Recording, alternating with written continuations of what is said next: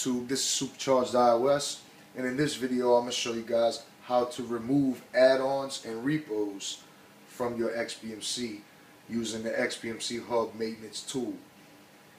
Now, I have other videos showing you just how to add the XBMC Hub maintenance tool. If you don't already have it installed, I'll go ahead and put a link in the description as well as on the screen of this video, and you can go ahead and install that XBMC Hub maintenance tool, and then you can follow right along.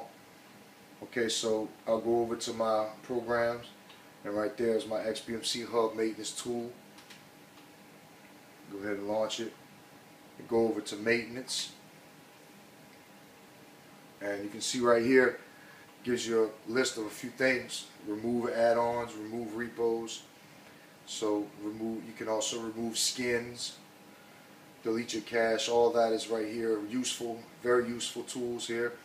So I'll go into remove add-ons, because you don't want to have any, too many add-ons and repos installed, especially if you don't use them or if they stop working. You just want to go ahead and remove those, get rid of them. For me, for example, I never use this iPhoto image add-on, so I'll just go ahead and use that one to show you guys. You just select it. It asks, do you want to remove it?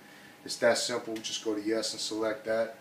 And this will work the same on any device or computer that you use XBMC on. Okay, and it works the same with repos. All you have to do is select repos like that. Same way you did with video add-ons. Just go on down the list and choose whichever one you want to remove. I'll go ahead and remove MoreStar add-on. That's the sports add-on, one of the sports add-ons repos.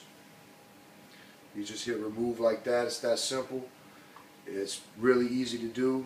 Again, if you need to remove any skins that you may have installed, you just go into remove skins and choose whichever one you want to remove. Alright, this is Supercharged iOS. This was just a quick video showing you guys how to remove those older repos and add-ons from your XBMC. I hope you guys found this video pretty helpful.